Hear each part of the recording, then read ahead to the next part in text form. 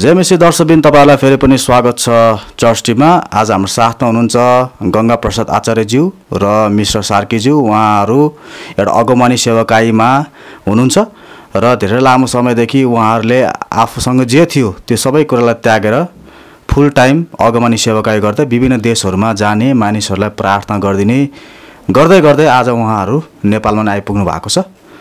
हामी उहाँसँग बुझ्न प्रयास गर्नेछौँ सबै कुरा त्यागिसकेपछि चाहिँ यो जुन मान्छेलाई आवश्यकता पर्दछ, मान्छेलाई चाहिँ खाँचोको कुराहरू पर्दछ, त्यो सबै कुरा चाहिँ कसरी पुरा हुँदछ त भन्ने कुरामा हामी जान्न प्रयास गर्नेछौँ। किनभने सेवकाई गर्दै हुँदाखेरि हामीलाई विशेष गरी चाहिँ आर्थिकी पाटोमा धेरै कष्ट र सङ्कष्ट आइपर्छ। तर बाइबल हेर्नुभयो भने क्रिस्ट येशूले सबै कुरा त्यागिसकेर परमेश्वरको सेवकाई गर्दाखेरि उहाँलाई सपोर्ट गर्ने ठुला ठुला धनाढ्य परिवारका स्त्रीहरू थिए भन्ने कुरा तपाईँ लुकाको पुस्तकमा देख्न सक्नुहुन्छ।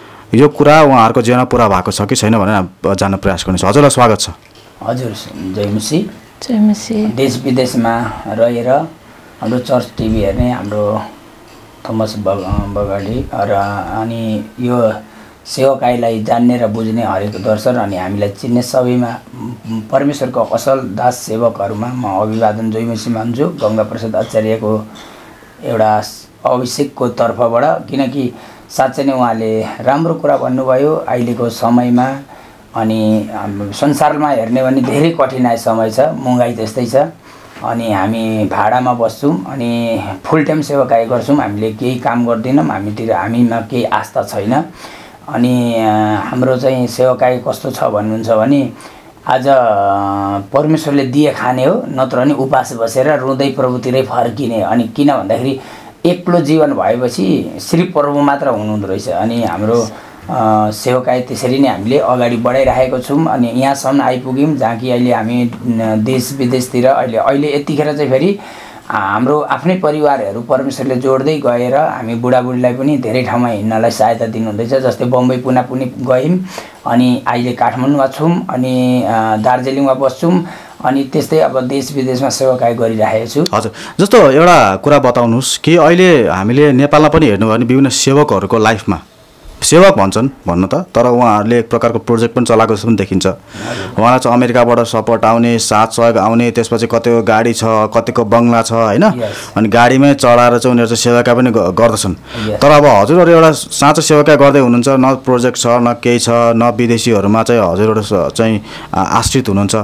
कसरी हजुरहरूलाई चाहिँ यसरी परमेश्वरले देश विदेश जानको लागि, अस्ति तपाईँ इजरायल पनि गएर आउनुभयो, भ्रमण गरेर आउनुभयो, त्यो सबै भन्नु एक प्रकारको अहिले यो भिडियो हामीले किन हालिरहेका छौँ भन्दाखेरि चाहिँ प्रभुलाई पछ्याइसकेपछि सबै कुरा त्याग्दाखेरि कसरी परमेश्वरले आफ्नो प्रतिज्ञाहरू पुरा गर्नुहुन्छ त, हाम्रो खाँचोहरूलाई कसरी पुरा गर्नुहुन्छ भनेर जान्न बुझ्नको एउटा उदाहरण स्वरूप, एउटा गवाई स्वरूप हामीले यो भिडियो लिइरहेका छौँ। अलिकति बताइदिनु न कस्तो हुँदो रहेछ यो सबै कुरा त्यागिसकेपछि परमेश्वर खाँचोहरू कसरी पुरा गर्नुहुँदो रहेछ, परमेश्वरले कसरी मानिसहरूसँग बोल्नु हुँदो रहेछ, त्यो कुरा बताउनु न। आमेन। पहिलो प्रथम त साह्रै खुसी अनि तपाईँको शब्दलाई म आदर गर्छु किनकि हाम्रो प्रभु महान हुनुहुन्छ। अनि दोस्रो प्रथम हजुरले लुकाको पुस्तक भन्नुभयो अनि आज हामीले बाइबलमा पढ्यौँ भने अगमवक्ताको सेवकाई भनेको चाहिँ बलिदान स्वरूप हुन्छ। जसरी यीशु मसीहले पनि बलिदानै दिनुभयो अनि हामीले पनि एउटा निखोट बलिदान, कस्तो भन्दाखेरि प्रार्थना उपास सहित जुन दिन म परमेश्वरमा गुम्सेर बसेको थिएँ अनि परमेश्वरको वचन अथवा परमेश्वरको आत्मा चाहिँ सर्वोच्च परमेश्वरको आत्मा चाहिँ जसरी मरियमको पेटमा गुम्सेर र मानिस जातिको लागि, विश्व मानिस जातिको लागि एउटा उद्धार बन्यो, त्यसै गरी म कुनै दिन गुम्सेर बसेको थिएँ। अनि म जब परमेश्वरको बोलावट आवाज सुन्न थालेँ प्लस मेरो असल श्रीमती मैले पाएँ, उसले गर्दाखेरि मैले यहाँसम्म आउने चाहिँ ठुलो हात छ। अनि अर्को कुरो मैले तपाईँले भन्दाखेरि हो आज हामीलाई धेरै जरुरत छ, संसार मुगो छ, तर जुन तरिकाले मैले परमेश्वरको आवाजलाई सुन्न थालेँ अनि जुन तरिकाले परमेश्वरले मसँग बोल्न थाल्नुभयो त्यहाँदेखि मेरो सेवकाईमा चाहिँ 1 रुपियाँको जग्गामा, जस्तै हामीलाई 1 रुपियाँको जरुरत छ भने परमेश्वरले चाहिँ त्यो 1 रुपियाँलाई 10 रुपियाँमा बहुगुणित, जस्तै बाइबलमा कसरी हामीले हेर्न सकिन्छ भने प्रेरितको पुस्तकमा पनि हाम्रो प्रेरितहरूले चाहिँ मुख खोलेर, जस्तै पावल पत्रुसहरूले मुख खोल्दाखेरि चाहिँ घर जग्गा जीवनहरू ल्याएर चाहिँ उहाँको पाउमा राखेर चाहिँ परमेश्वरको आराधना गर्नुहुन्थ्यो भने आज गंगा प्रसाद आचार्यको सेवकाईमा चाहिँ जहाँ जहाँ लानुहुन्छ प्रभुले अनि त्यहाँबाट अटोमेटिक मानिसहरूको हृदय अनि मनलाई छुइदिएर चाहिँ मुठी दानहरू खोलेर अनि अहिलेसम्म घर भाडा नानी बच्चा पढाउनलाई अनि हामीलाई एक आपसमा जस्तै पहिलो प्रथम त मेरो श्रीमतीको एउटा असल हात छ, किनकि उहाँको प्रार्थना आँसु अनि प्लस परमेश्वरको आवाज चाहिँ एउटा मूल्यवान रहेछ। जस्तै अब्राहमलाई पनि हामीले हेऱ्यौँ भने अब्राहमले चाहिँ परमेश्वरलाई हेरेको होइन, आवाजलाई पछ्याएको। अनि परमेश्वरसँग जब अब्राहम बोल्न थालेपछि परमेश्वर के भन्छ आफ्नो परिवारतिर फर्केर हेर्नु भएन अब्राहमले। अनि हामीले यसरी हेऱ्यौँ भने मैले पनि आज म मेरो परिवारतिर फर्किन। लुकाको पुस्तक 18:29-30 वचनले भनेअनुसार जब मेरो हात पक्रिनु भयो प्रभुले, मैले पनि एउटा 20 रुपियाँ दुधको चाय पिनको लागि मैले 20 रुपियाँ पैसा नहुँदाखेरि दिनभरि राम्रो सेवाकाई गरेँ, तर गाडीमा पनि पेट्रोल भएन। अनि मैले परमेश्वरमा अलिकति चिन्ताको कुरा तपाईँले भन्नुभयो, मलाई त्यतिखेर केही पनि थाहा थिएन। अनि चिन्ता मलाई यहाँ लाग्यो कि मलाई एउटा भेटी पनि मिलेन। अनि म अलिकति परमेश्वरसँग रिसाए, यत्रो काम भए, मैले एउटा गाडीको पेट्रोल मिलेन भन्दाखेरि परमेश्वरले मलाई जाँचेको भन्नुभयो। अनि त्यहाँदेखि परमेश्वरले भन्नुभयो तैँले लोभ र लालच नगर, म तँलाई आशिष दिन्छु। अनि त्यहाँदेखि मेरो जीवनमा आशिष खुल्दै खुल्दै पत्नीको मेरो श्रीमतीको प्रार्थना उपास अनि हाम्रो रात दिनको प्रार्थना उपास अनि हरेक मानिसहरूले दिउन् कि नदिउन्, रित्तै पहाड भनिन, डाँडा काँडा भनिन, हिँड्दा खुइ खुइ गरेर कहिले जिन्दगीमा पहाड नहिँडेको, म तराईमा बसेको, तराईमै जन्मेर तराईमा हुर्केको मान्छे। तर मेरो सेवाकाई अझै पनि अरू पनि मैले च्यानलमा हालिदिएको छु, जस्तै युट्युबमा गंगा प्रसाद आचार्य भनेर तपाईँहरू हेर्न सक्नुहुन्छ। पुरा पहाडमा एकदम अप्ठ्यारो। अनि त्यतिखेर म चाहिँ सास फेर्नलाई गाह्रो हुन्थ्यो। अनि तो म एकचोटि त म हडफिल जस्तो पनि भएको थियो, म अब नआदत भएर। तर त्यतिखेर मैले परमेश्वरलाई सम्झिँदै अनि मलाई बल बुद्धि तागत आउँथ्यो। अनि मलाई चाहिँ त्यतिखेर कस्तो लाग्थ्यो भने यीशुले क्रुस बोकेको याद गर्थेँ अनि म चाहिँ नयाँ बन्दै जान्थेँ, किनकि मेरो सेवाकाई चाहिँ भनेको सिर्फ यीशुलाई पछ्याउने। अनि अहिले चाहिँ हो तपाईँले भन्नुभयो अब सबैतिरहरू छ बिजनेस प्लस, अनि हाम्रो सेवाकाईमा कसैले पनि बिजनेसको बारे, तर मैले सच्चाइ हृदयले यीशुलाई पछ्याउने भने चाहिँ हामीले बिजनेस गर्नुहुन्न, किनकि हामी एउटा पुजारी पदको पुजारी अभिषेक पाएको मानिसहरूले चाहिँ हामीले बिजनेस नगरिकन यीशुलाई लिएर हिँड्ने भने हाम्रो परिवारहरू आशिषित हुन्छ। म यसमै एउटा सानो गवाई भनिदिन्छु। मैले पैसा लिएर मेरो छोराको फिस तिर्न जाँदाखेरि हाम्रो स्कुलमा मेरो छोराको स्कुलमा फिस पर्दैन दिनु आशेरलाई भन्नुभयो। अनि मैले गरेको उपास र प्रार्थना चाहिँ परमेश्वरले उत्तर दिनुभयो। आमेन। हजुर, यहाँ अब मैले अलिकति उहाँ दिदीलाई सोध्न चाहन्छु। जस्तो सुरुवातको दिनमा सायद धेरै कष्ट थियो भन्ने कुरा तपाईँले गर्नु भएको छ परमेश्वरको सेवाकामा लाग्ने बेलामा, होइन? उहाँ चाहिँ सेवाकातिर लाग्ने, फेरि तपाईँ चाहिँ कामतिर दौडेको कुरा पनि छ गवाईमा। त्यो सायद त्यो आर्थिक पाटोकोले गर्दाखेरि नै हो। के थियो, कतिको चाहिँ तपाईँहरूलाई चाहिँ गाह्रो भयो सुरुवातमा? त्यो अलिक बताइदिनु न सिस्टरले, अलिक बताइदिनु त। सुरुवातमा चाहिँ कतिको कठिन थियो, कतिको गाह्रो थियो? किनभने के हुन्छ भन्दाखेरि अनुभव सबभन्दा पहिला त हामी अनुभव भएको हुँदैन नि त, हामीले केही कुरा थाहा नै हुँदैन। तर त्यो कुरा अनुभव गर्दै गइसकेपछि चाहिँ अब विभिन्न तौल तरिकाहरू सिक्दै जान्छौँ, त्यसलाई चाहिँ त्यो वातावरण अनुसार हामी एडजस्ट हुँदै जान्छौँ। अनि ओहो यसरी पो हुँदो रहेछ, यसरी पो हुँदो रहेछ भनेर हामीलाई चाहिँ त्यो अनुभवले हामीलाई डोर्याउँछ। तर सुरुवातमा चाहिँ धेरै गाह्रो हुन्छ। जस्तो एउटा चरालाई पनि पहिलोचोटि एउटा रुखबाट उड्नको लागि धेरै गाह्रो हुन्छ, आमाले सहयोग गर्दा गर्दा पनि धेरै गाह्रो हुन्छ। एउटा सानो बालकलाई, बामे सरेको बालकलाई पनि हिँड्नको लागि धेरै गाह्रो हुन्छ। अब तपाईँलाई चाहिँ एक प्रकारले यो परमेश्वरको सेवाकाईमा चाहिँ अब गुणबाट होइन पखेटा भर्खर चाहिँ फरफराएर उड्दै गरेको समयमा चाहिँ कतिको कष्टकर थियो, अलिक बताइदिनु न। परमेश्वरलाई धन्यवाद होस्, हजुरले सोध्नु भएकोमा धेरै धन्यवाद छ। अनि धेरै गाह्रो भएको थियो, किनकि अब भाडामा बस्ने मान्छेहरूलाई होइन। अनि मेरो त अब त्यसै यसो घर चलाउनको लागि मैले उहाँलाई चाहिँ प्रभुकै काम गर्नुपर्छ भनेर हाम्रो धन्दा बिजनेस सबै छोडिदिएर हामीले प्रभुलाई, परमेश्वरले उहाँलाई दर्शन दिन थालेपछि उसले सबै छोड्नु भयो उहाँले। अनि छोड्दाखेरि चाहिँ फेरि घर चलाउन धेरै गाह्रो हुन थाल्यो। अनि ऋणमा पनि हामी हुन थाल्यौँ। अनि त्यसो हुँदै गएपछि अनि म काममा जान्छु भनेर म काममा जोइन भएँ, फेरि सानोतिनो काममा। अनि एउटा हाउसकिपिङको काम। अनि त्यो अब पढाइ लेखाइ कम नभएको कारणले गर्दा हाउसकिपिङको काममा मैले काम गर्न थालेँ, 8 घन्टा ड्युटी गर्न थालेँ। अनि त्यहाँ चाहिँ अब 7-8 हजार पेमेन्टले घरमा भाडा तिर्न अनि नानीलाई आफूलाई 3 जनामा धेरै मुस्किल हुन्थ्यो। महिना कट्नलाई धेरै गाह्रो हुन्थ्यो अनि महिनामा पेमेन्ट पनि छिटो चाँडो नमिलेकोले गर्दा झन् गाह्रो हुन्थ्यो। र पनि हामीले गाह्रो भयो छैन भनेर चाहिँ उहाँलाई पनि मैले त्यस्तो टेन्सन दिन चाहिनँ। अनि मैले चाहिँ प्रभुलाई हामीले पछ्याउने सल्लाह गरेको थियौँ। अनि त्यही वादामा हामी चाहिँ जस्तो परिस्थितिमा भए पनि हामीले केही भनिनँ। मैले उहाँलाई खानु मन लागेको कुराहरू पनि मन नभनिकन उहाँलाई मैले यस्तो खानु मन छ भनेर पनि मैले भन्दिनँ थिएँ, किनकि उहाँसँग हुन्न थियो, मलाई थाहा थियो।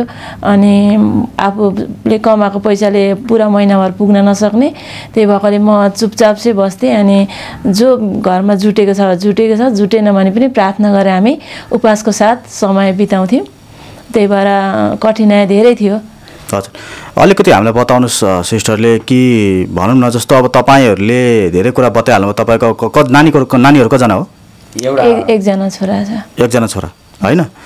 अब तपाईँले हामीलाई के बताउन सक्नु पर्यो भन्दाखेरि चाहिँ विश्वासमा कतिको ढलपल भयो, किनभने कतिचोटि हामीलाई चाहिँ शङ्का उपशङ्का पनि लाग्ने गर्छ नि त, के हुने होला हामीलाई, भोलिको चिन्ता, भोलिको फिक्री। जस्तो येशू प्रभुको चेलाहरू पनि त्यो चिन्ता फिक्री भइरहन्थ्यो नि, होइन? विभिन्न अगमवक्ताहरू पनि त्यो चिन्ता फिक्री भइरहन्थ्यो, सेवकहरूमा त्यो चिन्ता फिक्री भइरहन्थ्यो। त्यस्तो के हुन्थ्यो?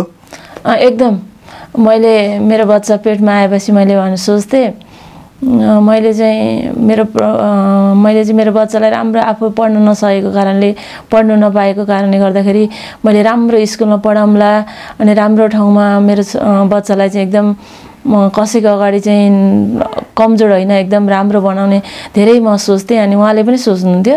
तर हामीलाई अटोमेटिक प्रभुले चाहिँ हामीलाई हर चिजबाट बाहिर निकालिदिएपछि चाहिँ मैले चाहिँ फेरि त्यस्तो केही सोचिनँ। प्रभुले जस्तो जुटाइदिनु भयो त्यस्तै स्कुलमा हामीले लगायौँ स्कुल।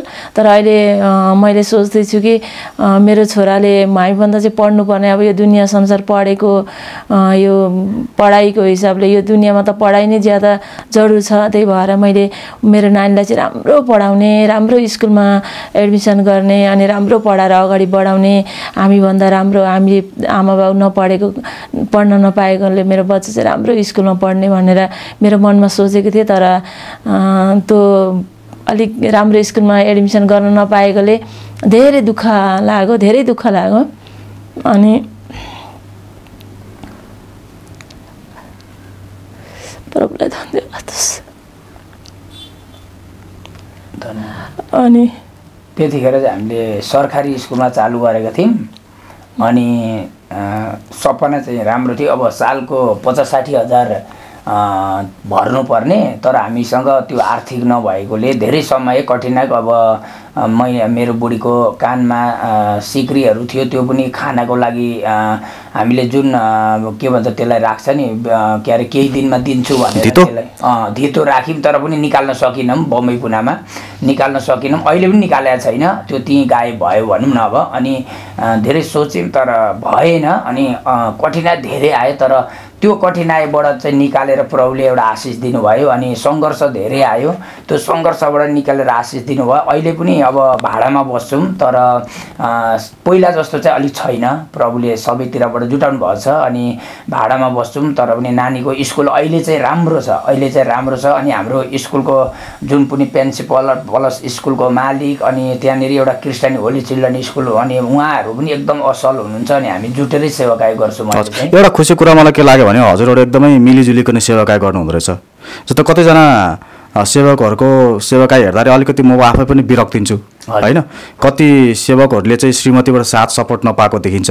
तर हजुरको लागि चाहिँ उहाँ धेरै यसरी नै हिँडिरहनुहुन्छ कि यो नेपालमा आउँदा मात्रै यस्तो हो कि हो? अलिक बताइदिनु। मैले जस्तै अब पीरता थियो, मैले हर समय मैले सेवाकाई हिँड्दाखेरि कहिले यसरी ग्रुपिङ हुन्थ्यो अटोमेटिक, जहाँ हिँड्नु त्यहाँ। जस्तै अहिले तपाईँले पनि हिजो अस्ति देख्नुभयो।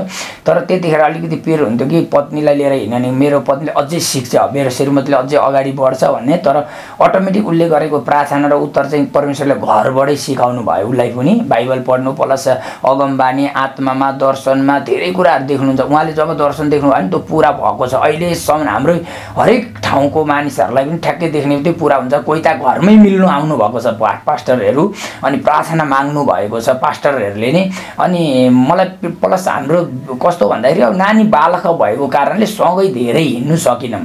अनि अहिले चाहिँ प्रभुले के भने अर्को छोरा दिनुभयो, आमा दिनुभयो, अनि घरमा परिबन्ध खाना पकाउने, नानीलाई स्कुल टिफिनहरू दिने आउने सबै कुरा परिबन्ध गरिदिनु भएर अहिले चाहिँ हामी भनौँ न अहिले फेरि मलाई इजरायल पनि लानुभयो। इजरायल लगेर आएपछि मेरो एउटा अगमबानी पनि पुरा भयो। पहिला पर्फेक्टहरूले अगमबानी गर्नुहुन्थ्यो कि तिमीहरू अब फ्ल्याटमा सेवाकाई गर्छौ, प्लेनमा उड्छौ भन्नुभयो त, तर मेरो श्रीमतीको सेवाकाई बिचमा भएको थियो अनि रोकिएको थियो। अहिले चाहिँ डाइरेक्ट म इजरायलबाट आएपछि चाहिँ अनि बम्बई पुनः हामी फ्ल्याटमा गयौँ बुढाबुढी, अनि फेरि फ्ल्याटमा यहाँ आयौँ, अनि भोलि यहाँबाट फेरि फ्ल्याटमै जाँदैछौँ। हालेलुया। अनि उहाँले चाहिँ परमेश्वरले चाहिँ यसरी ढोका खोल्नुभयो। अनि हामी फेरि म एक्लो भयो भने पनि उहाँबाट प्रार्थनाबाट चाहिँ सपोर्ट हुन्छ। किनकि कहिलेकाहीँ जस्तै दुष्ट आत्माले काम गर्यो भने उहाँलाई अगुवाई गर्नुहुन्छ, अनि अथवा कसैलाई विद्युलाई भेटिदिनु पर्यो भने पनि त्यो एउटा विद्युत छ यस्तो भेटिदिनु, त्यहाँबाट आशिष खुल्छ भन्नुहुन्छ। अनि म भेटिदिन्छु, अनि कसैलाई गरिबहरूलाई म दिन्छु, अनि आशिष खुलेको छ। अनि अहिले चाहिँ देश विदेशबाट पनि आशिषित हुनुभएको छ। मसँग जुटेर प्रार्थना गरिदिन्छु, प्रार्थना माग्नुहुन्छ। तर पहिलाको भन्दा कठिनाइ चाहिँ अहिले पनि अब केही नभएको कारणले अब हामीसँग सुन्ने हो, जग्गा जीवन छैन। मैले पनि प्रार्थना गर्दैछु कि प्रभुले मलाई एक ठाउँमा जग्गा जीवन दिनुभयो भने गरिब दुखी अनाथ अनि 24 घण्टा सेवाकाई गरौँ, हरेक मिडिया हरेक अगमवक्ता हरेक सेवकहरूलाई स्वागतम गरौँ, एक आपसमा मिलेर सेवाकाई गरौँ, कोही पनि क्रिस्चियनहरू चाहिँ एउटै बनौँ भन्ने मेरो पनि एउटा लक्ष्य चाहिँ छ। तर पनि प्रभुलाई धन्यवाद। हजुर, यो एकदम खुसी लाग्यो। अहिले तपाईँहरू यसरी दुईजना मिलेर यसरी सेवाकाईमा हिँड्नु हुँदो रहेछ होइन। एउटा भनौँ न यदि मिल्ने जोडी पाएन भने त निकै गाह्रो हुन्छ। हजुर, अब तपाईँले हेर्नुभयो भने यसै अगमवक्ताको श्रीमती पनि अगमवादिनी हुनुहुन्थ्यो, अनि यसै अगमवक्तालाई राम्रो सपोर्ट थियो। तर होसेको श्रीमतीबाट होसेलाई राम्रो सपोर्ट थिएन, अयुबलाई पनि राम्रो सपोर्ट थिएन, यहाँसम्मको पहिलो पुरुष आदमलाई पनि राम्रो सपोर्ट थिएन नि त होइन। एउटा श्रीमती कारणले गर्दाखेरि त पतन भएको तपाईँले मलाई थाहा पाउन सक्छौँ। अनि फेरि मोसाको लाइफमा पनि तपाईँले हेर्नुभयो भने उहाँकै दिदीबाट बाधा विघ्न आएको पनि हामीलाई थाहा हुन्छ। तर परमेश्वरले त्यहाँ न्याय गरेर त्यो उहाँलाई चाहिँ एउटा पाठ सिकाएको कुरा पनि हामी देख्न सक्छौँ। अहिले चाहिँ जस्तो तपाईँहरूलाई चाहिँ परमेश्वरले टाइम टाइममा त जसरी एलियालाई चाहिँ कागबाट जुटाउनुहुन्छ नि, हजुर हजुर, अहिले नि तपाईँको लाइफमा त्यस्ता केही कागहरू होला नि, केही त्यस्ता उदाहरणहरू होला, अलिक अद्भुत टाइपको उदाहरणहरू होला, सोच्दै नसोचेको बेलामा परमेश्वर जुटाउनु भयो होला, त्यस्तो केही प्रमाणहरू त्यस्तो केही गवाईहरू बताउन सक्नुहुन्छ? धन्यवाद, किनकि प्रभुलाई नै महिमा भएको होस्। अनि साँच्चै नै असल परमेश्वर हुनुहुन्छ। हाम्रो प्रार्थना र आँसु चाहिँ कहिले फ्याँक्नुहुन्न। जस्तै म थुनामा पर्थेँ कोरोनामा, त्यतिखेर मैले 15 दिनको लागि बाहिर निक्लिँदाखेरि मेरो पत्नीलाई चाहिँ मेरो श्रीमतीलाई चाहिँ मैले एउटा सानो कोठामा अनि 1500 रुपियाँ खर्च छोडेर आउँदाखेरि म 7 महिना यहाँ कोरोनामा थुना परेँ। थुना पर्दा पनि मेरो परमेश्वरले म जाँदाखेरि 17-18-20 लाख रुपियाँ 20,000 17-18 यस्तै 20,000सम्म चान्चुन म मेरो श्रीमतीसँग कोठामा थियो। अनि मेरो श्रीमतीलाई प्रार्थना गरेको चाहिँ अमेरिकामा एउटा आमालाई देखाउनु भएछ आँसुको त्यो एउटा माटाको भनौँ न भाँडामा चाहिँ परमेश्वरले चाहिँ हेर यो छोरीले चाहिँ आँसु बगाएर प्रार्थना गर्दैछ, यसलाई चाहिँ भेटी पठा भनेर। अनि यस्ता धेरै छन्। जस्तै मेरो घरमा जब रासन कम हुँदै जान्छ अनि परमेश्वरले एउटा फेरि अर्को छोरीलाई अमेरिकामा बताउनु भएछ, हेर त्यो आमालाई तैँले खर्च पठा भनेर। उसले 6,000 निकाल्दाखेरि होइन तैँले 10-12 हजार कति त हो 8,000 15,000 तैँले 15,000 पठा भन्नुभएको छ। त्यतिखेर पनि म 2-3 महिना चाहिँ सेवाकाईमा हाम्रो भाइ पिटर यसरी अलगै गएको थिएँ। अनि त्यतिखेर यसरी बोल्नुहुन्छ, प्रभुले बोलेर काम गरिराख्नु भएको छ। तर जुन तरिकाले अब हामीले एउटा मिसनहरूसँग अथवा जुटेर अनि गरेको छैनौँ। अनि हाम्रो तपाईँले भनिहाल्नु भयो पत्नीको श्रीमतीको चाहिँ अब आफ्नो बाइबलले यो पनि भन्छ असल करङ अथवा असल शरीर चाहिँ छ भने त्यसले बिजाउँदैन। अनि किन भन्दाखेरि म धन्यवाद दिन्छु कि प्रभुलाई मेरो असल करङ रहेछ है। अनि उहाँले मलाई बिजाएको छैन, आशिष दिलाउनु भएछ। अनि मेरो सेवाकाईको चाहिँ भण्डार चाहिँ मेरै श्रीमती हुनुहुन्छ। अनि अर्को कुरो मैले पनि हेरिरहेको छु अहिले यत्रो तपाईँको इन्डियाको मिजोराम विभिन्न ठाउँ बम्बई पुना यता दिल्ली पन्जाब पनि गएँ। म पाकिस्तानको बोर्डरसम्म पनि हामीले प्रार्थना गऱ्यौँ। अब भुटान जाँदैछु, सिक्किम अरुणाचल गान्तोक यो साइड भनौँ यो तपाईँको यो साइडदेखि नेपालको पश्चिम तपाईँको कञ्चनपुरसम्म सेवाकाय गर्दाखेरि हो अगमवक्ता अथवा पास्टर अगुवाई जोनको सेवाकाय चाहिँ एउटा घिनित तरिकाले बिग्रेको चाहिँ श्रीमतीद्वारा भनेर मैले 4-5 धेरै केसमा त मैले पनि प्रार्थना गरेको छु। अनि यस्तो लाग्छ कि जस्तै श्रीमती चाहिँ हाम्रो सेवाकायमा असलै हुनुपर्छ, किनकि म सेवाकायमा बाहिर गए तापनि हाम्रो श्रीमतीले चाहिँ उपास र प्रार्थना गरिदिनु भयो भने हाम्रो सेवाकाय ढल्दैन, छोरा मान्छेको सेवाकाय ढल्दैन जब श्रीमतीले उपास र प्रार्थना। त्यही भएर श्रीमती बाठो भएर चाहिँ आदम ढलेको हो के। अघि तपाईँले राम्रो कुरो भन्नुभयो, श्रीमती पाठो। अब अरूले पनि के भन्यो भने मेरो प्राण जबसम्म छ यो चाहिँ प्राण चाहिँ परम प्रभुको हो, उहाँले दिनुहुन्छ लिनु पनि हुन्छ, अनि बाइबलले पनि हुन्छ लिन र दिन परमेश्वरले जान्नुहुन्छ। अनि त्यहाँनिर चाहिँ श्रीमतीले गर्दाखेरि परम प्रभुले चाहिँ अब्रामको अरूको शब्दलाई चाहिँ ग्रहण गर्नुभयो, श्रीमतीलाई गर्नु भएन। श्रीमतीले चाहिँ ढलमलमा बनाइदिएको छ, सेवाकाय हल्लिन थाल्यो। तर अरूले के भन्यो, अरे तिमी एउटा औरत भएर किन यसरी बोल्छौ, तिमी चाहिँ चुपा लाग, प्रभुले मलाई यही खरानीबाट पनि बनाउन सक्नुहुन्छ। हालेलुया। किनकि आत्मामा भिजेको मान्छे र परमेश्वरमा भिजेको मान्छेलाई चाहिँ सास हुँदो रहेछ। अनि प्लस यो चाहिँ श्रीमतीको उपास र प्रार्थना नै हो। मेरो श्रीमतीले धेरै उपास र प्रार्थना गर्नुहुन्छ, धेरै गर्नुहुन्छ। यो अमेरिकामा मात्र होइन, नेपालमा, अहिले इन्डियामा धेरै ठाउँमा मेरो श्रीमतीको आँसु बगाएर प्रार्थना गरेको चाहिँ अरूलाई देखाएको छ प्रभुले। र अनि त्यो सायद आँसुको पनि आशिष हो कि भन्छु है मैले। आमेन। हजुर, जस्तो तपाईँको मैले धेरै कुरा सुने होइन, हिजो अस्ति पनि तपाईँसँग मेरो भेट भइसकेको थियो। तपाईँ आफैले सुनाएको मानिसहरू, प्रभुमा चाहिँ एउटा अगमनी सेवाकामा ल्याउनु भएका मानिसहरू आर्थिक रूपमा धेरै उनीहरूले फड्को मारे, यहाँसम्म कतिले गाडी होइन, कतिले चाहिँ त्यस्ता विभिन्न प्रकारको चाहिँ उपलब्धि प्राप्त गरे भन्दै हुनुहुन्छ र देखा पनि थिएँ मैले चाहिँ युट्युबमा। यो सबै हुँदै गर्दाखेरि तपाईँलाई कस्तो लाग्छ? तपाईँद्वारा त आशिष पाएन जस्तो हेर्नुभयो भने म तपाईँलाई एउटा उदाहरण दिन्छु बाइबलबाट। एलियाले विधवाको लाइफमा आशिष ल्याउनु भयो, आर्थिक रूपमा भयङ्कर आशिष ल्याउनु भयो। एलिसाले पनि एउटा विधवाको लाइफमा भयङ्कर आशिष ल्याउनु भयो। तर एलियाले त्यति आर्थिक आशिष पाउनु भएको थिएन, तर आत्मिक आशिषमा उहाँ धनी हुनुहुन्थ्यो होइन।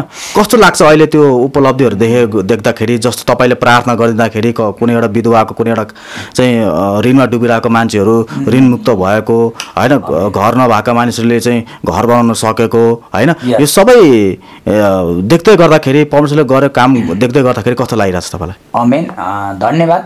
मैले हाम्रो सिक्किमबाट एउटा भाइले हालिदिनु भएको छ, तपाईँले भन्दा भन्दै मैले एउटा घरमा बिचरा एउटा आत्महत्याको लेभलमा पुगेको मान्छेको घरमा मैले चिया र एक कप चिया पिएर 1 गिलास पानी पिएर सिर्फ प्रार्थनाको समय थिएन, भिनाजुको लागि गएर यसो टेकिदिनु न भन्नुभयो हाम्रो एल्डर पास्टरले।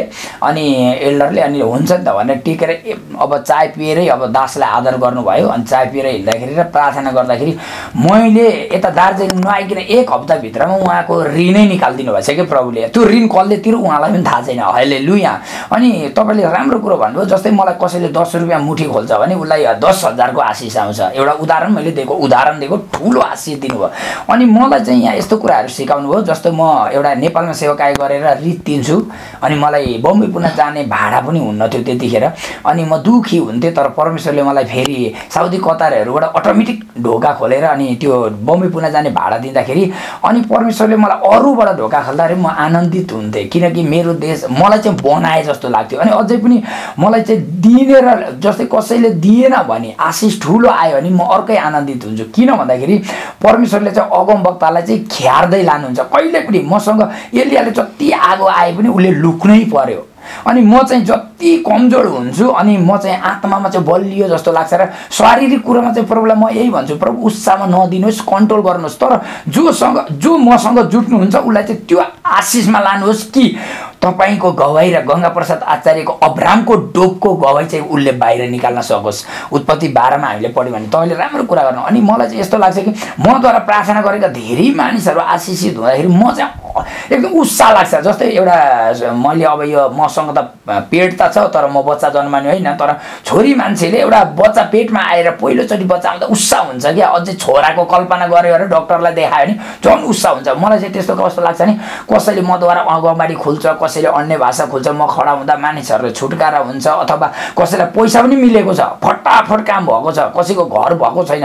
अब तपाईँले अस्ति मैले एउटा गवाई दिइहालेँ, यस्तो आशिष देखाउनु भयो, म गएर टेक्ने बित्तिकै हप्ता दिनमा अहिले त्यो घर लोन पास गरेर आफ्नै घर बनाइदिनु भयो प्रभुले। अनि म यो देख्दा अस्ति पनि फेरि म गएर प्रार्थना गरेर आएँ, अनि यो देख्दा चाहिँ म आनन्दित हुन्छु। अनि मैले यसो सोच्छु क्या, प्रभु मलाई अझै तपाईँले बनाउनु हुँदैछ। म चाहिँ यता लाग्छु कि प्रभुसँगै जुट्न चाहन्छु म यसमा। अरे म यत्रो काम गर्दा चाहिँ म चाहिँ यस्तो भिखारी छु, यिनीहरू चाहिँ यस्तो धनी भनेर डिस्कसन गर्न आउँदैन मलाई प्रभुसँग, किनकि म चाहिँ आनन्द। मलाई अब्रामले पनि हामीले हेऱ्यौँ भने अगमवक्ताको कहानीमा हामीले राम्ररी हेऱ्यौँ, अथवा सेवकाईमा राम्ररी हेऱ्यौँ भने चाहिँ एउटा पीडा परेको सेवकाईले चाहिँ अनन्तको उद्धारमा जोड्छ अथवा महान स्थानमा जग्गा पाउँछ भन्ने मेरो भित्रबाट एउटा जिज्ञासा, अथवा परमेश्वरले कतिखेर मलाई झकझकाउनुहुन्छ क्या, सपना मान्छे तर्सिए जस्तो झकझकाउनुहुन्छ। अनि म कहिलेकाहीँ तपाईँले यो भन्दा अझै अलिकति गवाई भनिदिन्छु, म यत्रो काम गरेर 1 रुपियाँ नदिँदा कति रिस उठ्छ होला। अनि त्यतिखेर सिकाउनु हो क्या, तँभित्र जो लोभ लालच छ नि त्यसलाई निकाल, म तँलाई आशिष दिन्छु। अनि मैले प्रतिज्ञा गरेँ क्या,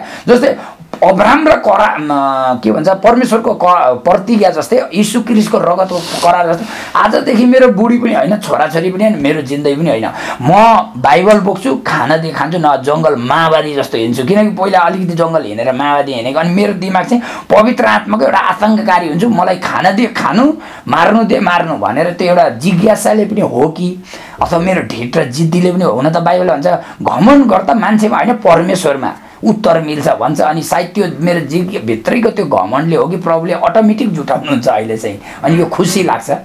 हजुर, जस्तो कतिजना सेवकहरू एकदम तर्सिरहेका हुन्छन् होइन, एकदमै उनीहरू चाहिँ कस्तो भन्नाले डिप्रेसनमा परिरहेका हुन्छन्। हजुर, अब उनीहरू खाँचोहरू पुरा नभएको कारणले गर्दा त्यस्तो कुनै दिन थियो कि थिएन हजुरहरूको लाइफमा तपाईँहरू भोको पनि बस्नु परेको थियो, त्यस्तो किन दिन छ? धन्यवाद, खुसीको कुरा देखाउनु भयो। धेरै धेरै कठिनाइ पर्यो, हामीलाई माया गर्ने सेवकले पनि हामीलाई रोडमा हिँडाएर अनि हामी तडपिँदै पनि हिँड्यौँ, दुःख भयो। सेवकको कुरा गर्नुभयो तपाईँले? होइन, जसले हामीलाई सेवकले माया गर्नुहुन्थ्यो, जस्तै हामी म बम्बई पुनाबाट सिलगढीमा आएँ, अनि त्यहीँ चाहिँ शैतानले यस्तो काम गरेँ कि म एक्लो भएँ, अनि मैले कसैलाई चिनेको थिएन। तर मेरो बुढीलाई प्रार्थनामा दर्शन दिनुभयो, घर देखाउनु भयो, अनि म सिलगढीबाट चाहिँ पानी ट्याङ्कीमा आएँ। त्यहाँ 2 महिना बसेँ, त्यहाँबाट पनि निकालेँ। जुन ठाउँमा म बसेँ त्यहाँ 4-5वटा रुम सरेपछि अहिले चाहिँ 2 वर्ष भयो म बसेको, आनन्दको ठाउँ दिनुभयो। मैले भन्न खोजेको सेवकको गल्ती पनि होइन, तर परमेश्वरले ख्यार्नु हुँदो रहेछ। किनकि सेवकको गल्ती पनि, म चाहिँ सेवकलाई दोष दिनँ, म चाहिँ त्यस्तो खालको मान्छे हो। किनकि परमेश्वरले मलाई नि भन्छु कि प्रभु मलाई ख्यारेको हो, किन नुहाउने घिउ भन्दा खारेको घिउ मिठो भनेर हामीले भन्छौँ। अनि मलाई खारेको, अनि कठिनाइ धेरै भयो, जस्तै आस्था देखाउने, भरङ्ग पारिदिने, अनि दिन्छु भन्ने भरङ्ग पार्ने। अनि अहिले पछाडि चाहिँ जस्तै पहिला धेरै दुःख पाएँ। मलाई त अझै सेवकहरूले यस्तो अगमवक्ताले पनि भिखारी हुन्छ मलाई छोडिस् भन्ने सम्म पनि भनेको छ। अनि यो मैले हरेक कुराहरूमा चाहिँ अहिले जुन 1 वर्ष 1.5 वर्षदेखि चाहिँ मैले जसले भने पनि प्रभुलाई धन्यवाद दिन्छु र प्रार्थना गर्छु, अनि आनन्दित हुन्छु। किनकि म सेवकहरूलाई भन्दिनँ, कहिलेकाहीँ सेवकहरूद्वारा पनि दुष्टले काम गर्दो रहेछ। यो चाहिँ मलाई अहिले सिकाएको प्रभुले लगभग तपाईँको 2021 को 6 महिना क्रस गरेपछि यो सिकाउँदै अनि बाइबलको वचन सिकाउँदै यहाँसम्म ल्याउनु हुँदैछ। हजुर हजुर, अघि तपाईँले कुराकानी गर्दा गर्दा यहाँ सिस्टरको एउटा मलाई एकदम मन पर्यो। जस्तो कतिजना व्यक्तिले चाहिँ प्रभु चाहिँ दर्शनमा हामीसँग बोल्नुहुन्छ भन्ने कुरा विश्वास गर्दैन, यो दुःख कुरा हो। तर तपाईँ र मैले बाइबलमा हेऱ्यो भने परमेश्वरले हामीसँग बोल्ने एउटा माध्यमहरूमध्ये एउटा माध्यम चाहिँ दर्शन पनि हो, सपना पनि हो, र विभिन्न परिस्थितिहरूबाट पनि बोल्नुहुन्छ। तर कतिचोटि जस्तो मसँग पनि है, परमेश्वर चाहिँ मसँग विशेष गरी मसँग पनि उहाँ चाहिँ सपनाबाट बोल्नुहुन्छ, सपनाबाट बोलेर उहाँले मलाई दर्शन दिनुहुन्छ। उहाँ सिस्टरले चाहिँ कसरी देख्नुहुन्छ, दर्शन कसरी पाउनुहुन्छ? धन्यवाद, परमेश्वरलाई महिमा होस्। अनि मैले चाहिँ कस्तो देख्छु भने केही हुनेछ भने पनि मलाई 12 बजीदेखि उता कटेर 1, 1.5, 2 बजी जस्तो चाहिँ म फेरि आँखा खोलेको हुन्छ मलाई, अनि म उड्छु। उठेर फेरि म प्रभुलाई नै धन्यवाद दिएर म प्रार्थनामा बस्छु गोडा टेकेर प्रार्थना गरेपछि अनि म कति बेरसम्म गर्छु कहिले 15-20 मिनट कहिले आधा घन्टा कहिले 1 घन्टा प्रार्थना गरेपछि म फेरि म अटोमेटिक सुत्न मन लाग्छ अनि यसो सुतेर बाहिरको आवाज पनि केही सुन्दै गरेको हुन्छु फेरि पनि त्यतिखेर मलाई निन्द्रामा जस्तो लटेको हुन्छ अनि ट्याक्कै मलाई देखाउनुहुन्छ प्रभुले यस्तो हुँदैछ है भन्ने कुराहरू देखाउनुहुन्छ केही दुर्घटना हुनु छ भने पनि देखाउनुहुन्छ अनि केही आफूलाई आशिष आउँदैछ भने पनि मलाई प्रभुले देखाउनुहुन्छ अनि अहिले त्यस्तो देखाउनुहुन्छ पहिल्यैदेखि नै मलाई देखाउनुहुन्थ्यो तर मैले वास्ता चाहिँ गर्दिनँ थिएँ त्यतिकै होला भन्ने कुरा हुन्थ्यो तर अहिले चाहिँ मलाई विश्वास लाग्छ त्यो देखाएको कुराहरू मिलेको कुरा मिल्दाखेरि चाहिँ मलाई कपडा मेरो श्रीमानले मेरो हस्बेन्डले चाहिँ मलाई मन लागेको हुन्छ कपडा अनि आज मलाई कपडा किन्नु मन थियो कपडा किन्ने पैसा छैन भनेर मेरो मनमा सोचे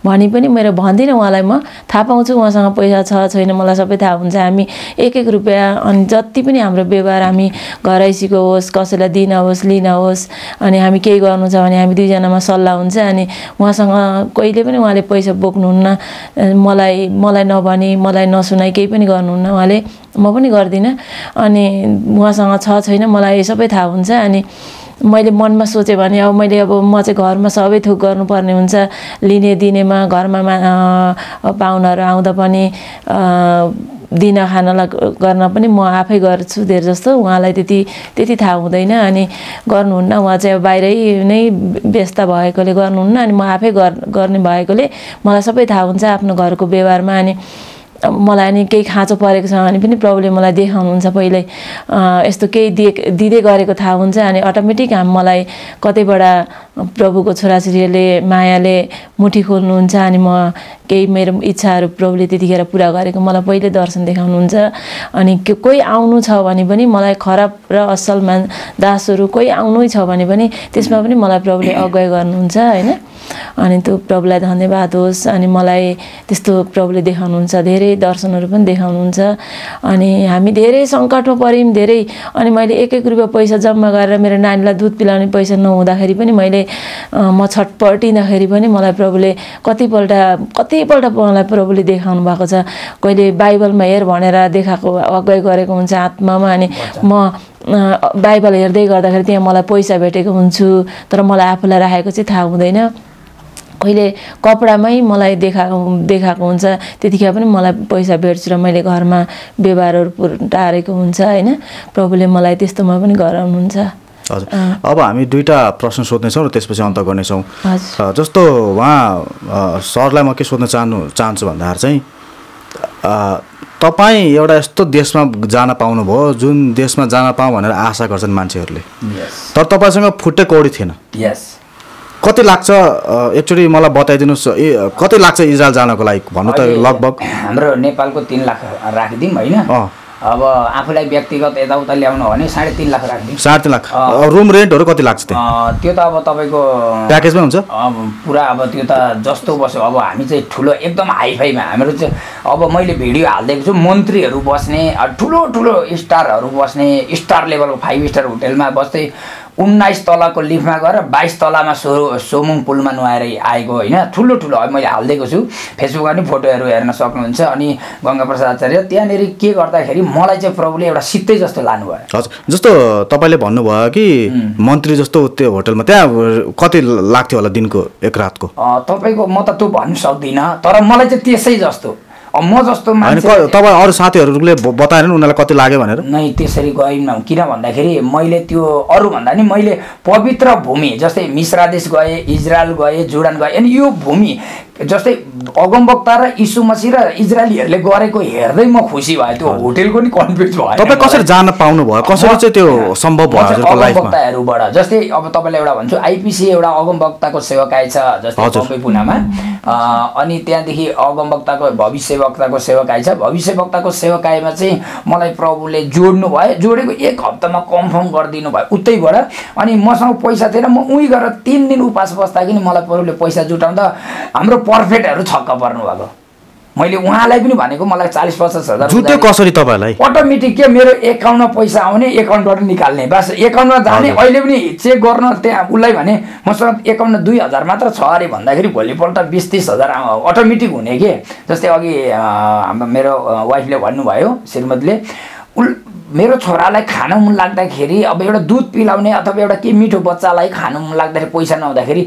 रुएर प्रार्थना गर्दाखेरि बाइबल खोल्दा पैसा हुने ब्याग खोल्दा पैसा हुने यस्तो क्या प्रब्लम अटोमेटिक जुटाउने त्यो चाहिँ कसरी हो म अब प्रार्थना गर्दैछु होइन त्यसको लागि चाहिँ यो चाहिँ भर्खरको कुरा हो अब अस्ति त इजरायलबाट आएको अनि अटोमेटिक मलाई चाहिँ त्यहाँनिर मैले भने अरे मलाई 50,000 जति दिइराख्नु म पछाडि एकाउन्टमा हालिदिन्छु भन्दाखेरि 3 दिन उपास बसेँ मैले प्रभुले मलाई घुँडा टेकेर मलाई आत्मा देखाउनु भयो दिल्लीको एउटा प्लान देखाउनु भयो अनि मलाई डाइरेक्ट भन्नुभयो बहुत ठुलो प्लान देखाएर अनि मैले भने पैसा छैन तर परमेश्वरले मलाई त्यहाँनेरि तैँले सबैसँग नमाग अब भन्नुभयो त्यो मतलब उनलाई जसले मैले माग्दै थिएँ नमाग भनेर शान्ति राख्नुभयो भोलिपल्ट मैले एकाउन्टमा जाँदाखेरि 20-30 हजार पैसा मैले निकालेर म गएँ क्या त्यसरी अनि म धेरै अलग्गै आनन्दित छु प्रभुलाई धन्यवाद यो चाहिँ मलाई दिनुभएको छोराछोरीले अनि माया प्रेम र प्रार्थनाबाटै हो मैले होइन मलाई जति पनि दिनुभएको छ जो कसैले मुठी खोल्नुहुन्छ अनि पास्टर बुवा तपाईँको सेवाकाई हेर्दाखेरि मलाई धेरै असाध्यै लाग्नुभयो भनेर कसैले साउदी कतार दुबई है अब मलेसिया यस्तो कतै कतैबाट आउँछ म त्यति कन्फ्युज गर्दिनँ म किनकि एउटा सिम्पल प्रभुलाई पछ्याएर हिँड्छु अनि सबैको लागि चाहिँ म घुँडा टेकेर 2-3 घन्टा अब म घरमै बस्यो भने 6 घन्टा 5 घन्टासम्म म घुँडा टेकेर सिमन्टीमा घुँडा टेकेर तपाईँले देखिहाल्नु मेरो घुँडा पुरा राँगाले जोतेर काँच खुइले जस्तो छ म फेरि यस्तो ओड्ने ओछ्याउनेमा बेडमा घुँडा टेकेको मलाई शान्ति आउँदैन जब म घुँडा टेकेर मग्न हुन्छु त्यतिखेर चाहिँ यीशु र म एउटै भए जस्तो लाग्छ अनि म पाइलामा हिँड्दा पनि कतै एक्लै हिँड्दा पनि अनि म जब मग्न हुन्छु अनि यीशु मसँग हिँडे जस्तै लाग्छ यस्तो खालको चाहिँ मलाई प्रभुले युज गर्नुभएको छ अनि कसैको दुःख छ भने पनि मलाई नभने नि प्रभुले मेरो पत्नीलाई श्रीमतीलाई भन्नुहुन्छ अनि हामी चाहिँ यसरी एकदम एक आपसमा सेयर अब जस्तै तपाईँले देखिहाल्नु भयो सेवाकाईमा उसलाई अगुवाई गरिदिइहाल्नुहुन्छ जुन ठाउँमा हामी आउँछौँ हामीले अहिले दुईजनाले सेवाकाई गर्दाखेरि चाहिँ अगुवाई गर्नुहुन्छ अनि हामीलाई चाहिँ यही सेवाकाईलाई चाहिँ हामी पति पत्नी एउटै सल्लाह गर्छौँ प्रार्थना फेरि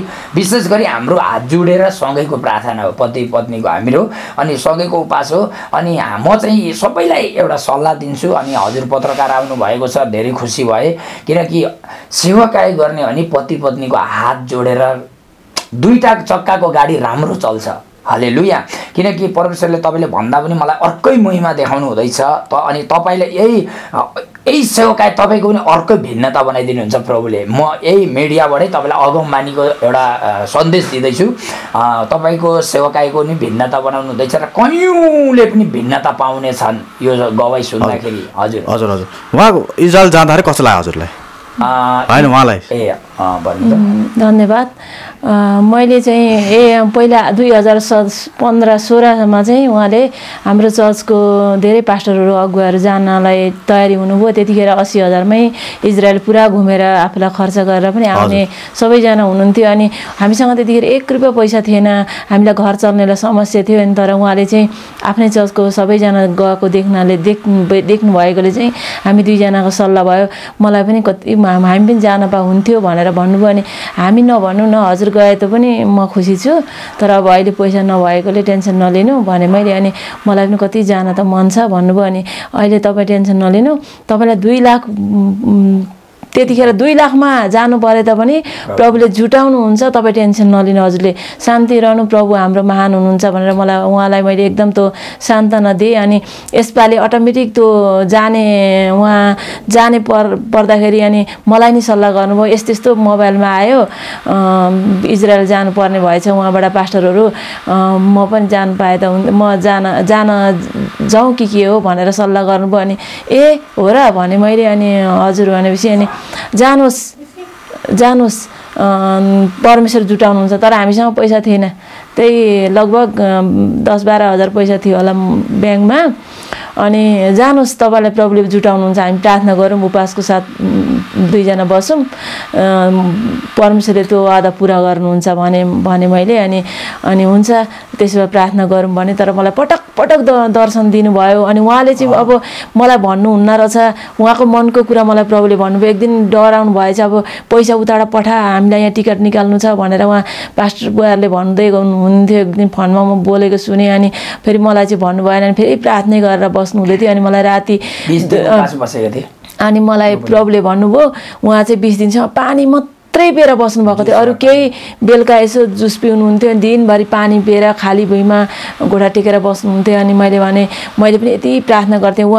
हामी दुईजना मिलेर प्रार्थना गर्दै गर्दा फेरि एकान्तमा एक्लै गएर प्रार्थना गर्थेँ, प्रभु आज मैले मेरो पतिलाई मैले हौसला दिएँ जानुको लागि, तर जुटाउने तपाईँ हुनुहुन्छ, निराश बनाउनुहुन्न, अनि मैले भनेको वादा तपाईँ पुरा गर्नुहुन्छ भनेर म एक्लै पनि गएर समय बिताउन थालेँ, प्रार्थना गरिदिन थालेँ। अनि उहाँको लागि मैले धेरै प्रार्थना गर्न थालेँ। अनि त्यसो गर्दाखेरि एक दिन जो लाने डाइरेक्टरले नै अनि उहाँलाई चाहिँ भन्नुभयो, एकजना आन्टी हुनुहुन्थ्यो हाम्रो चर्चको, अनि उहाँलाई चाहिँ भन्नुहुँदै थियो, सपनामै दर्शन दिनुहुँदै थियो मलाई प्रभुले, आन्टी जाउँ न। अनि सबै इङ्ग्लिस बोल्ने मात्रै उहाँको पास्टरहरू हुनुहुन्थ्यो, अनि सबै। अनि उहाँ चाहिँ हिन्दी, मेरो हस्बेन्ड चाहिँ अब पढाइ नभएको कारणले गर्दाखेरि हिन्दी चाहिँ बोल्न आउँछ, अनि इङ्ग्लिस बोल्न नआएकोले उहाँलाई अप्ठ्यारो लागेको होला। उहाँको मनको कुरा मलाई प्रभुले देखाउनु भएको थियो।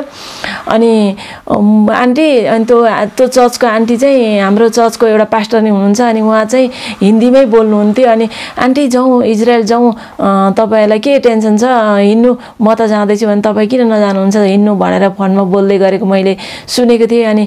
अनि मलाई परमेश्वरले दर्शन मलाई दिनुभयो।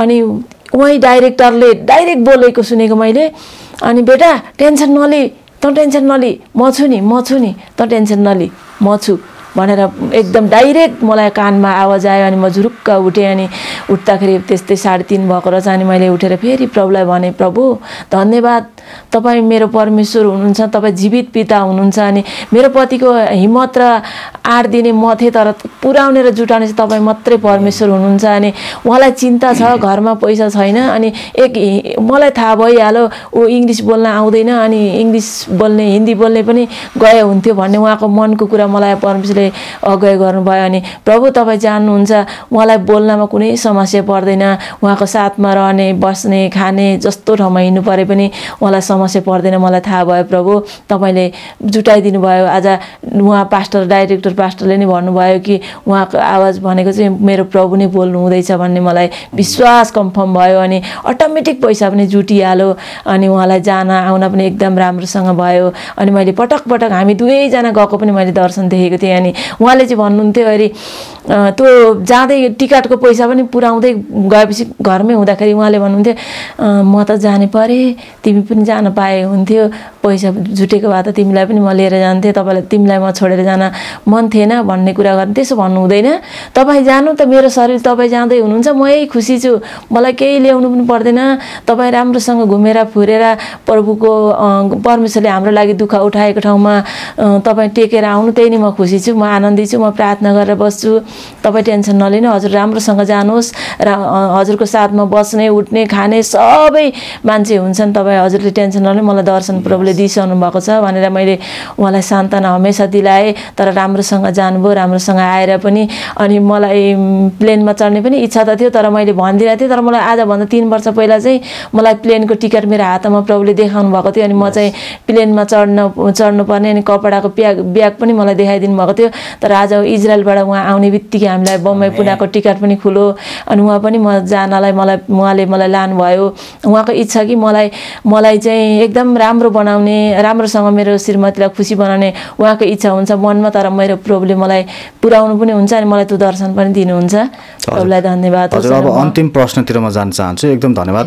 जसरी तपाईँले चाहिँ एक प्रकारले यो इजरायलमा जानको लागि जसरी परमेश्वरले ढोका खोल्नु भयो भन्ने कुरा सुनाउनु भएको छ, मलाई आशा छ कि केही प्रकारको विश्वास यो सुन्ने दर्शकहरूमा अहिले अफिस नै बिउ रोप्न यो सफल हुन्छ। एउटा बताउनुहोस्, तपाईँको हिजो पनि हामीले गवाई लिँदै गर्दाखेरि अथवा अस्ति गवाई लिँदै गर्दाखेरि चाहिँ तपाईँहरूले के भन्नुभएको थियो भने हामीलाई चाहिँ क्रिस्चियनहरूले नदिए तापनि हामीलाई हिन्दूहरूले पनि दिएका छन् भन्ने कुरा गर्नुभएको थियो। आवश्यकतामा परमेश्वरले हिन्दूबाट नै काम गर्नुभएको होइन, अथवा गैर इसाईबाट नै काम गर्नुभएको भन्ने कुरा गर्नुभएको छ।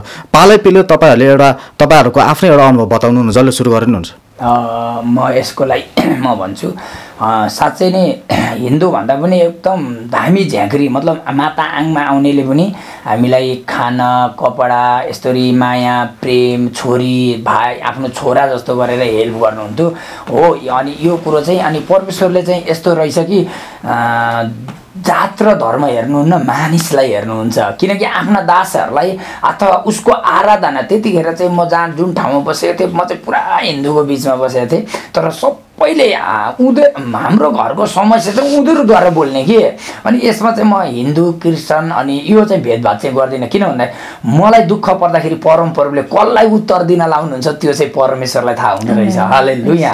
मेरो श्रीमतीले कपडा पाउँथ्यो अनि के भन्छ रासनहरू ल्याएर चामलहरू तेलहरू दिने क्या म अति। अनि मेरो छोरी होस् नि लिन भन्ने जबरजस्ती दिने फेरि होइन होइन चाहिँदैन दिदी होइन दाजु चाहिँदैन होइन त्यो त मेरो छोरी होइन त तेरो आमा होइन यत्रो छोराछोरी छ म बुढी किन तँलाई मैले दिएको थाहा छ तँलाई मैले दिँदाखेरि मलाई शान्ति मिल्छ। अझ त्यही माता आङमा आएको धामिनी थियो अनि मेरो घरमा आउँदा उसलाई शान्ति मिल्छ अरे अनि बेटा खोइ छोरो खोइ भनेर भन्नुहुन्थ्यो। अनि यसरी प्रभुले हामीलाई जुटाउनु भएको पहिल्यैदेखि अनि अहिलेसम्म हामीलाई साँच्चै नै दुःख परेको बेला हामीलाई प्रभुले जुटाइराख्नु भएको छ। अनि हाम्रो क्रिस्चियनहरूबाट त धेरै नै सपोर्ट मद्दतहरू मलाई आत्मिक बुवा हो मम्मी हो बाबा हो भन्ने चाहिँ सबैलाई जुटाउनु हुँदैछ जुटाइराख्नु भएको छ।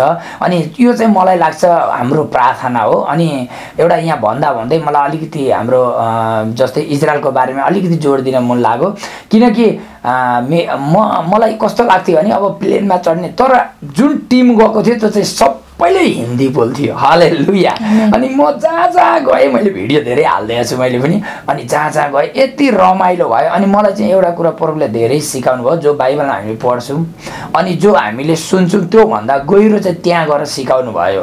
यस्तो होइन त्यहाँ गएर यीशुले भोगेका र अगमवक्ताले भोगेका कुराहरूबाट चाहिँ हामी उत्साहमा जाँदो रहेछौँ अनि आत्मामा।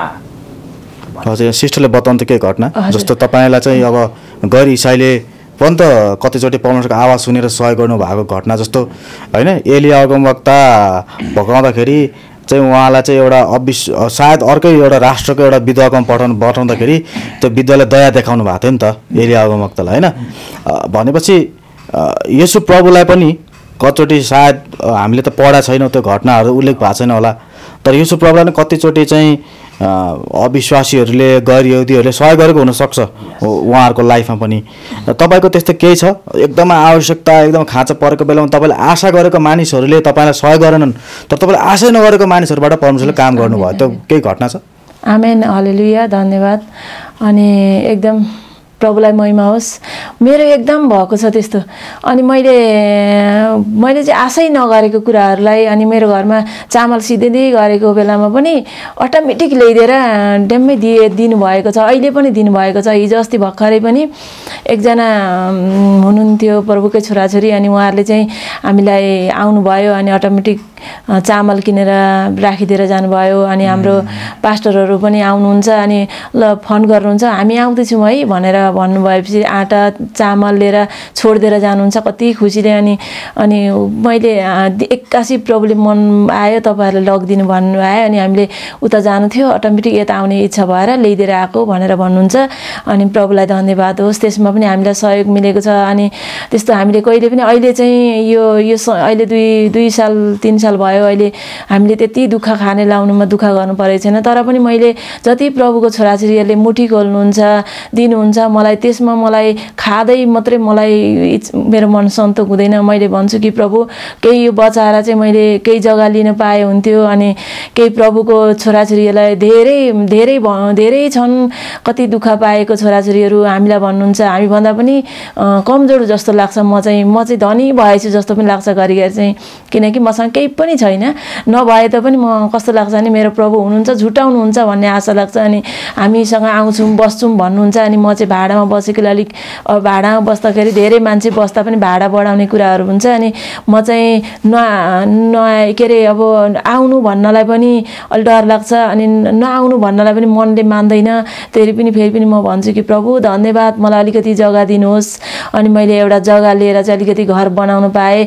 मैले दुःख पाएकोलाई त्यस्तो कोही पनि नभएकोलाई चाहिँ म राखेर आराधना रात दिन आराधना गर्ने अनि तिनीहरूलाई चाहिँ सान्त्वना दिने तिनीहरूलाई चाहिँ केही मैले राम्रोसँग हेरविचार गर्ने मलाई ठुलो इच्छा छ प्रभुले त्यो पनि मलाई आशा छ मेरो प्रभुले जुटाउनुहुन्छ भन्ने आशा गरेको छु अनि त्यही मेरो प्रार्थना छ म आफै लाउनु खान मलाई घर गाडी चाहियो मलाई एकदम सुख शान्ति चाहियो भनेर मैले कहिले मेरो लागि मैले प्रार्थना गरेको छुइनँ सिर्फ मैले गरेको छु कि म जस्तो दुखीले सान्त्वना पाओस् म जस्तो दुखीले बास पाएको होस् म बडा भन्ने मलाई तेरो आशा छ हाम्रो दुवैजनाको यही सल्लाह छ अनि यही हाम्रो प्रार्थना छ के जोड्न चाहनुहुन्छ तपाईँ यो सही कुरा हो अनि त्यहाँ मेरो श्रीमतीले जुन अहिलेको 2 वर्ष 3 वर्षको कुराहरू गर्नुभयो त्यहाँबाट पहिला पनि मैले भनिहालेँ हरेक मान्छेहरूले उसलाई छोरी बहिनी मानेर बुढी मान्छेहरूले हिन्दूहरूले प्योर हिन्दूहरूले ल्याइदिने त्यो मैले भने अनि अर्को कुरो उहाँ र मेरो प्रार्थना एउटै छ मैले प्रभुलाई एउटा प्रतिज्ञा गरेछु प्रभु मलाई फुटपाथमा रोडमा फ्याँक्दिनुहोस् हालेलुया म तपाईलाई यो जोड्दै लास्टको यो शब्द जोडिदिन्छु फुटपाथमा फ्याँक्नुहोस् मलाई रोडमा फ्याँक्नुहोस् तर मबाट टाढा नहुनुहोस् मलाई धन सम्पत्ति र सुख चाहिँदैन मलाई गाडी बङ्गला मोज मजा चाहिँदैन तर मलाई एउटा कुवा बनाउनुहोस् जो छात्र छाया जो घर दिनुहुन्छ जमिन दिनुहुन्छ त्यहाँ चाहिँ सेवकहरू आएर आनन्द उठाउन पाउन् अनि परमेश्वर तपाईलाई चिन्न पाउन् हरेक जातिहरूले अनि यीशु चाहिँ यो रहेछ भनेर पाउन् भन्ने मेरो इच्छा अनि प्रार्थना छ तर प्रभुले मलाई दिनुहुन्छ मेरो पत्नीलाई र मलाई धेरै दर्शन दिइराख्नु भएको छ सपना र दर्शन पूरा पनि हुँदैछ मलाई 2016-17 देखिको अगमबानी पूरा पनि हुँदैछ अनि म विश्वास गर्छु अनि तपाईहरुले पनि सपोर्ट र हेल्प गरेको कुराहरुमा हाम्रो प्रार्थना जिउँदो हुनेछ अनि तपाईहरु जुन देशबाट सुन्नुहुन्छ साच्चै नै आज हाम्रो यति असल मिडिया कर्मी हाम्रो आज क्रिस्चियनमा पनि आज परमेश्वरले असल ठाउँमा प्रचार सुसमाचार गवाही पुर्याउनु भयो अहिले पनि हामीसँग केही नै छैन तर एउटै कुरो छ ईश्वर अनि तपाईहरुको प्रार्थना छ आमेन आमेन दर्शकबिन तपाईलाई धन्यवाद छ हामीले एकदम महत्त्वपूर्ण गवाही तपाईहरुको माझ राख्न प्रयास गर्यौं किनभने तपाईलाई थाहा छ अहिले तपाईहरु सायद तपाईहरुको आमा बुवाहरु अथवा तपाई कोही न कोही आफन्तहरु सेवाकामा खटेका छन् हैन कोही एकदमै आवश्यकतामा परेका हुन सक्छन् तर उहाँहरुको गवाहीबाट तपाईले के सिक्नु पर्छ भन्दाखेरि परमेश्वरको नजरमा कुनै पनि कुरा असम्भव छैन यदि तपाईहरुले परमेश्वरलाई भरोसा गरेर हिँड्नु भयो भने परमेश्वरले तपाईको हरेक खाँचालाई पूरा गर्नुहुन्छ बाइबलले के भनेछ नि परमेश्वरमा भरोसा गर्ने अथवा परमप्रभुलाई चाखेर हेर किनभने परमेश्वरलाई चाखेर हेर्नलाई कुनै पनि कुरा चाहिँ खाँचोको आवश्यकता हुँदैन भनेको छ हैन यो कुरा चाहिँ दाउदको एउटा अनुभव कुरा हो दाउदले के पनि भनेछ भने मैले धर्मीजन कहिले पनि भोको भएको देखेको छैन भनेछ साथसाथै यसो प्रभुले प्रार्थना गर्न सिकाउँदाखेरि पनि के सिकाउनु भयो भन्दाखेरि चाहिँ हामीलाई दैनिक भोजन जुटाउनुहोस् भनेर सिकाउनु भयो त्यसकारणले गर्दा हामीलाई चाहिने सबैभन्दा महत्त्वपूर्ण कुरा दैनिक भोजन हो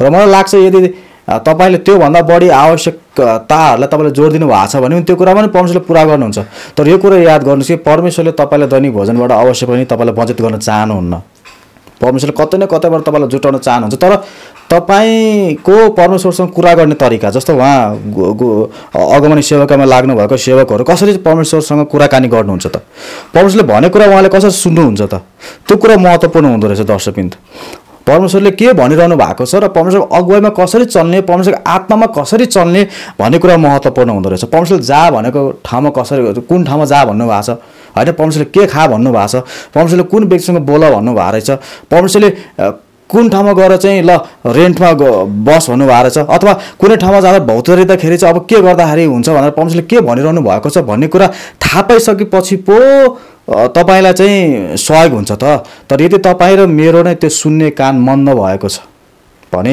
हामी अवश्य पनि परमेश्वरको मार्गमा हिँड्न सक्दैन र उहाँले हाम्रो आवश्यकता पनि कुरा गर्न सक्नुहुन्न किन तपाईले हेर्नु भयो भने बाइबलले के भनेछ भन्दाखेरि चाहिँ यदि जसको कान छ त्यसले सुनोस् पवित्र आत्माले के भन्दै हुनुहुन्छ तपाई र मैले उहाँको आवाज सुन्न सके छैन मैले उहाँहरुको लाइफबाट के सिके भन्दाखेरि चाहिँ परमेश्वरको आवाज सुन्ने कुरा सिके मैले उहाँहरुको लाइफमा यदि तपाई र मैले उहाँको आवाज सुन्न सकेन भने चाहिँ परमेश्वरले तपाईको खाँचो पूरा गर्न चाहनुहुन्छ भने पनि तपाई आफै नै एउटा बाधाको रूपमा तपाई खडा भइरहनु भएको हुन्छ दर्शकबिन्द आज यो महत्त्वपूर्ण पाठ तपाईले सिकेर जानुहोस् भनी आशा गर्न चाहन्छौं र आजको यो बसाइलाई हामी यही अन्त गर्न चाहन्छौं यदि तपाईले हाम्रो च्यानललाई सब्स्क्राइब गर्नु भएको छैन भने सब्स्क्राइब गर्नु होला र यदि तपाई सेवकहरूलाई अगमनी सेवाकामा केही योगदान पुर्याउन चाहनुहुन्छ भने परमेश्वर तपाईसँग बोल्नु भएको छ भने अवश्य पनि तपाईहरुले उहाँलाई योगदान गर्न सक्नुहुन्छ हामीले तल उहाँहरुको WhatsApp नम्बरहरु पनि उपलब्ध गराइसकेका छौं धन्यवाद छ दर्शकबिन्द तपाईँहरूको साथ र सहयोगको लागि परमेश्वरले हजुरलाई आशीष दिनुभएको छ। जय मसीह। जय मसीह।